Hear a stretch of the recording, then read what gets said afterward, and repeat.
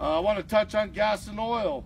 The reason why I'm the guy for this position or any of it is because I installed all this. I've been to the reg stations. I worked at all of the different places around here and put miles and miles of gas and electric in the ground. I understand how it's traded, working for Excel. So when those guys try to keep hitting us with more regulations and more regulations, I stand up to them and I tell them no.